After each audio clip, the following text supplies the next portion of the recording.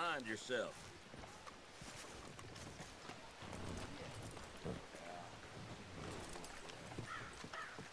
McMillan! Get down here! This has got to stop! Madam, please! No! I'll be right with you. I know you're up there! Oh, marvelous. There she is. Just what I need. The crazy wood nymph. Can't a man take a bath in peace? What the hell is that? It's a panther. You savage! And a nice clean one now, too. This is going above the mayor's bed. Okay, Mrs. Hobbs will be by to handle the taxidermy. Oh, travel safe, my friend. Wait, who are you? Where's Cecil? Glenn, I'm a friend of his. Cecil had to take a few days off. Mm-hmm. For stress. Is there any animal that you have not slaughtered? Oh, you flatter me, Miss Sorry, Davenport. I really will be right with you. The answer's no, but I'm retired, as you know, and have been for some time. Yes, and how many have you out there killing for you now? Not nearly enough, I'm afraid. Business is booming. What about you there? You a hunter? Gus McMillan, master craftsman of fine clothing and accessories. Here's my card. I pay top dollar for animal furs and parts. The rarer, the better. Don't listen to him. Unbelievable. How do you sleep at night? On the tiger bedspread, my dear. Seriously, come see me. You're no better than a murderer.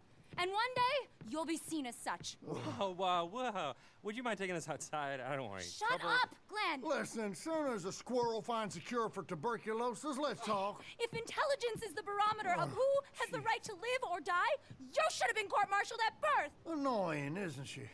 See him?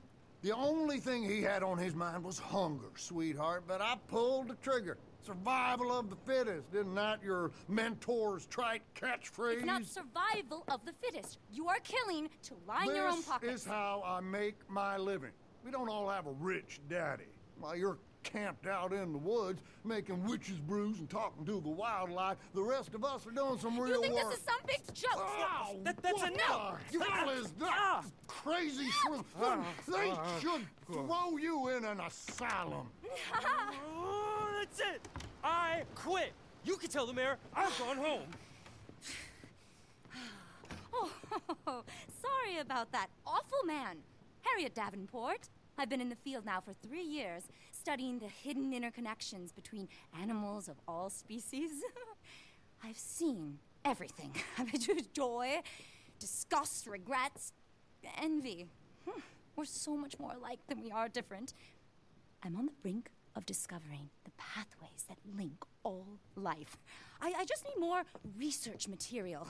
I have in here detailed notes on pretty much every animal from armadillo to Annisburg, including the locations of some truly impressive varieties.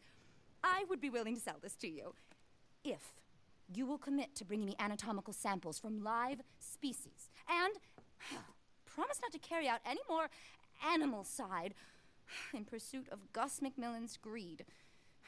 I'll pay you, of course. I promise I'm good for the money. You don't have to decide right now, just think about it.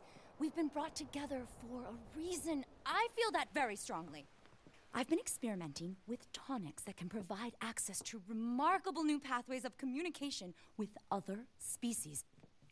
You have to live as they do, eat as they eat, hop as the toad, dig as the mole, love as the badger.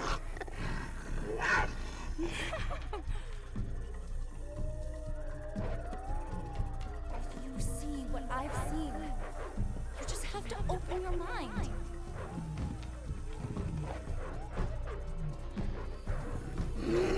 Join me on a voyage of discovery.